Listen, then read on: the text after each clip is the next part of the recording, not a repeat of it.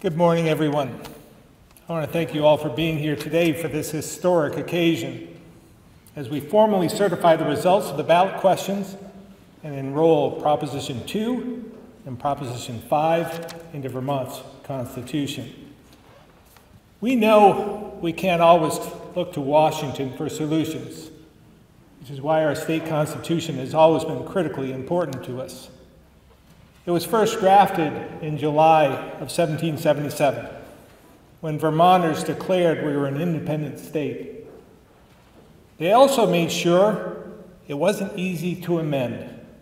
This process has resulted in Vermont's Constitution being one of the oldest and probably the shortest of any state.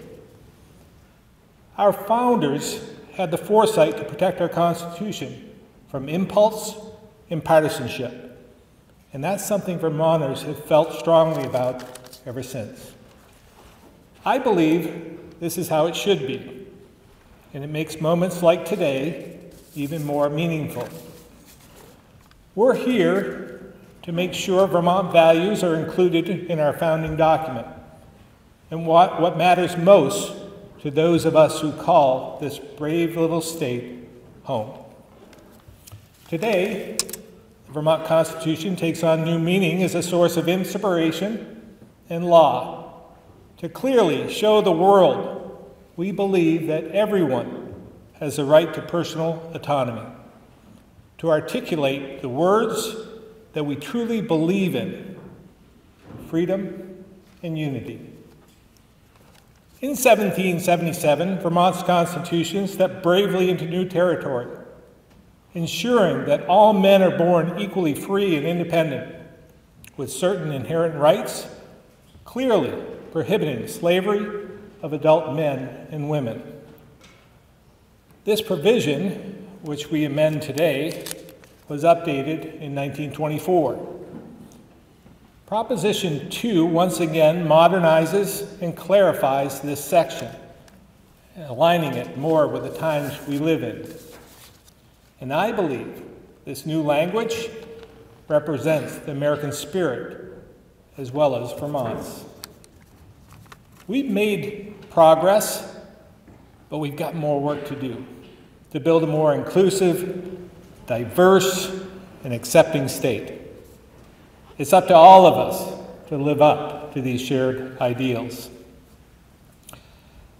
Proposition 5 also sends a historic message to ensure reproductive health decisions were made where they belong, between a patient and a healthcare provider, totally free from government intervention.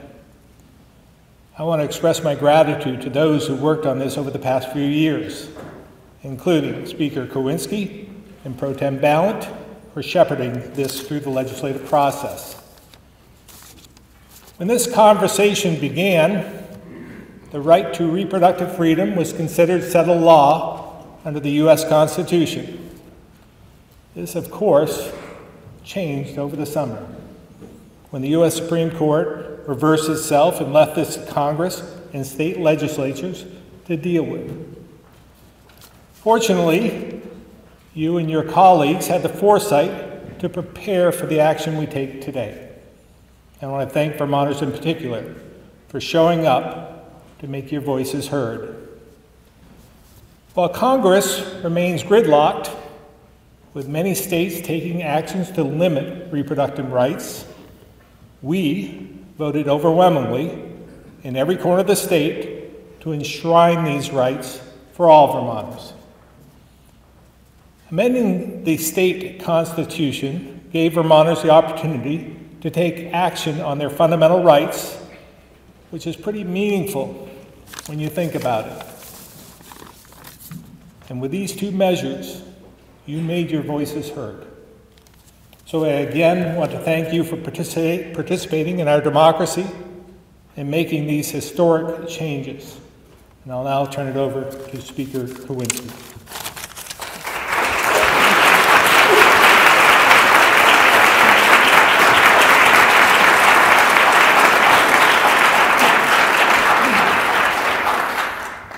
Thank you all for joining us here today to share in this historical moments in our moment in our state's history.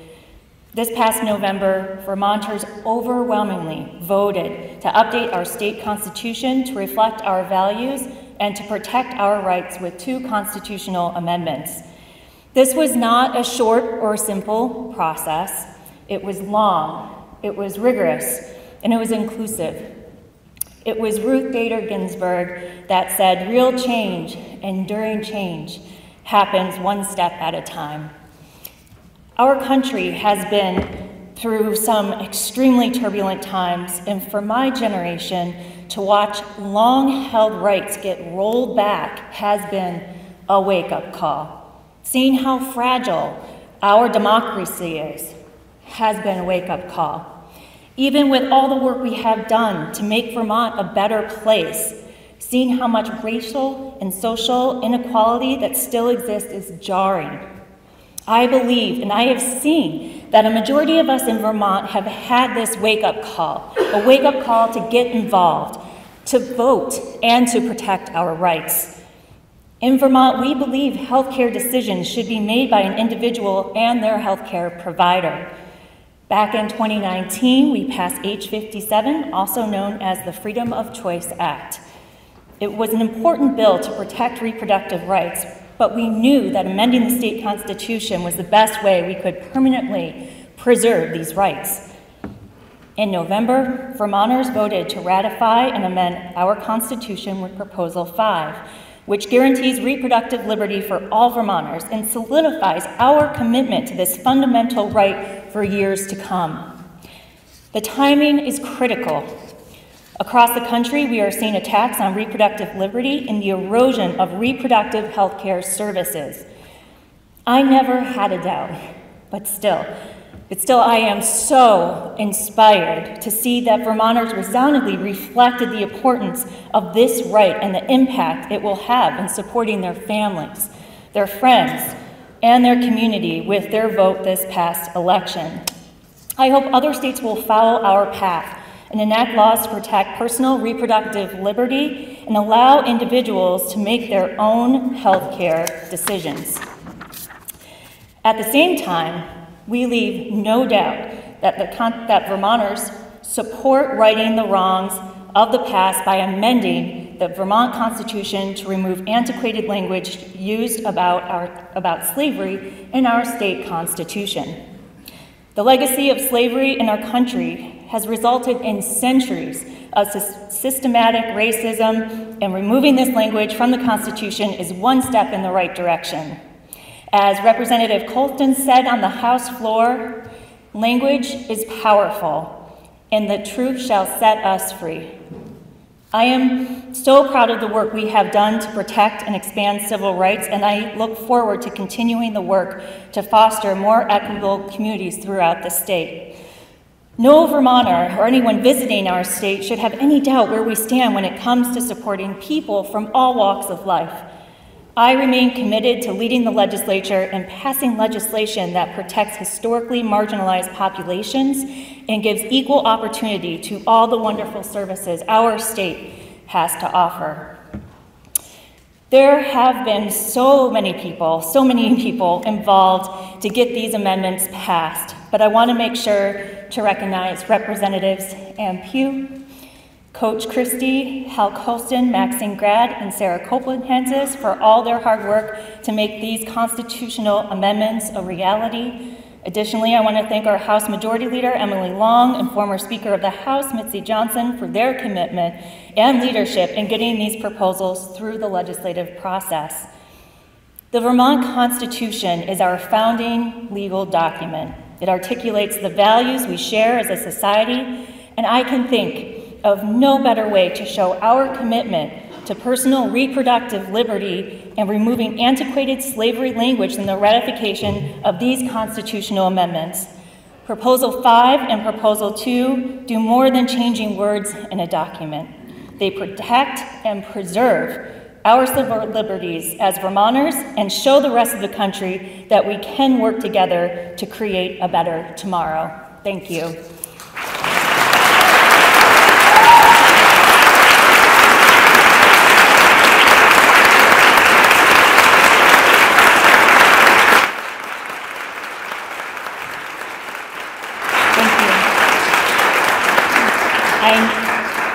you.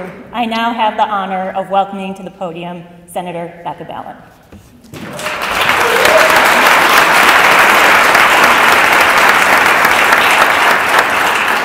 Good morning. It is wonderful to see all of you here today on this historic day. I stand before you as the President Pro Tem and as a longtime senator, but I also stand before you as a longtime history and social studies teacher.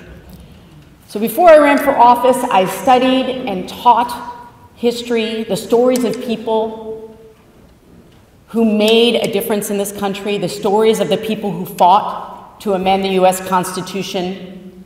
They are some of the most powerful, compelling stories that I was able to share with my students over the years. And I couldn't be more proud to stand before all of you with my colleagues and some of my former colleagues and advocates who have worked so hard on these two important amendments. It takes many hands to make something like this a reality. It took many years for us to get to this place. And I want to make sure that I acknowledge folks on the Senate side as well, who I don't see in the chamber right now. I do see Senator Keisha Ram Hinsdale is here. Thank you so much. Ginny Lyons, who I don't believe is here. Hold your applause. We've got a few more.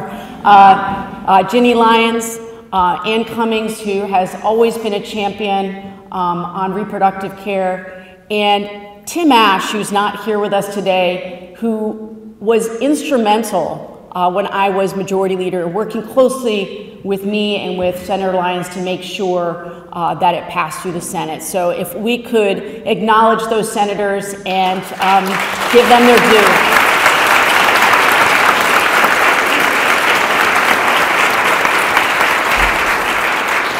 I also want to acknowledge Mark Hughes, who's here, and former Senator Debbie Ingram, who also worked tirelessly on this incredibly important amendment to finally abolish slavery from our Constitution. Thank you so much.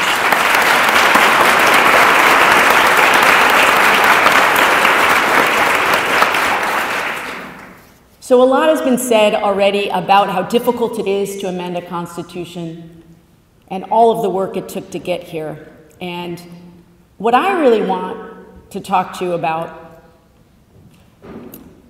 is that we can continue to be a beacon of light in this country, in Vermont. I am so proud to be able to talk to my incoming class in the 118th Congress about the work that we did in Vermont on these two issues and give them the courage to take up these issues in their home states. To be able to stand before you as a Democrat standing with a Republican governor, to be standing with my colleague from the other chamber, and knowing that we worked so hard together to make sure we got to this place. That's what we need more of in this country. You know it, I know it.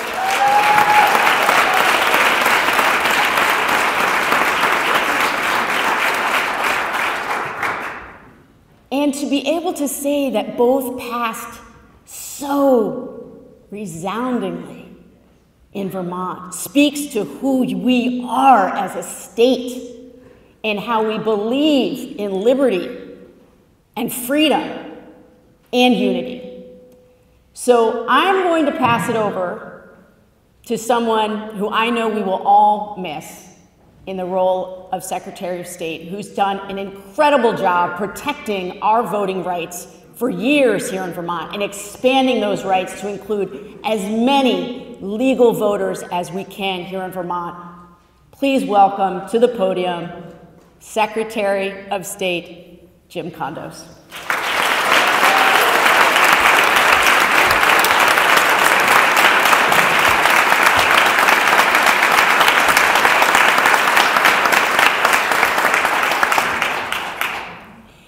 Thank you, and good morning. As Vermont's 38th Secretary of State, and I serve as the Vermont Chief Election Officer, today is a very special and historic and significant day. The Vermont Constitution is the governing document that our brave little state follows. Amendments to the Constitution are rare and important occurrences. This year, Vermont overwhelmingly made clear that our Constitution should reflect our values as a state. Those values include that slavery of all forms is prohibited and that the government has no place restricting any individual's right to make their own reproductive health decisions. The last time the Constitution was amended was over a decade ago in 2010. At that time, Vermont decided that 17-year-olds who will be 18 by the general election should have the right to vote in primaries so that they have a say on who will be on the general election ballot in November when they are a legal voter. Today we are meeting to complete the procedural requirements in the law to amend our state's founding document, but also to celebrate the civic nature of Vermont and the people of our Green Mountains.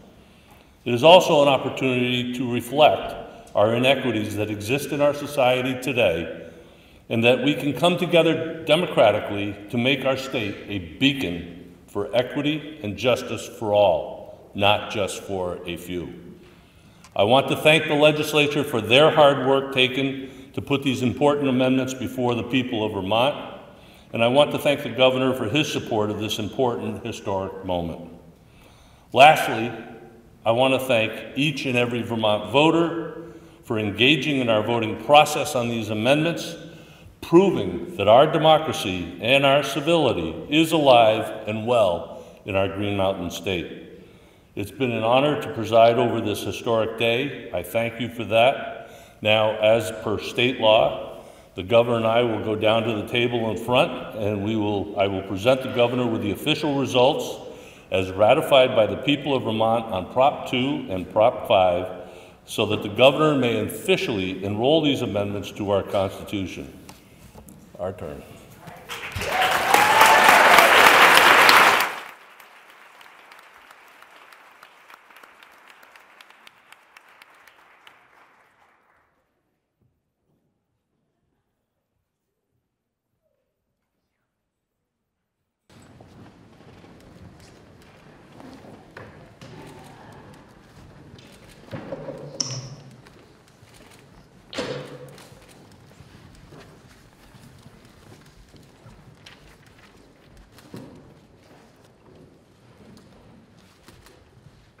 So these are the official overall votes for the two propositions. It shows for Prop 2, the slavery prohibition, the yes votes were 238,466. The no votes were 30,335. And there were 420 overvotes, 22,734 blank votes, and the total votes counted overall was 291,955. For Proposition 5, the Reproductive Liberty Amendment, yes votes were 212,323, no votes were 64,239, there were 53 overvotes and 15,340 blank votes. For, again, the total of 291,255. We actually have the official documents from the canvass that occurred on November 15th, 1 week after the election. These were signed by me and a member of each of the three major parties, the Republicans, the Democrats, and the Progressives. And then we have an Excel spreadsheet that shows the vote totals in each town across the state of Vermont. And I'd like to just, one thing, when we talk about a resounding vote, these two amendments passed in every city and town in the state of Vermont.